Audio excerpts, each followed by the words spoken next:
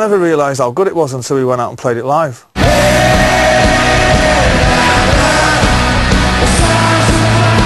All the gigs all around the world, people were going bananas for that song, and that never nearly made it onto Don't Believe the Truth, never mind this.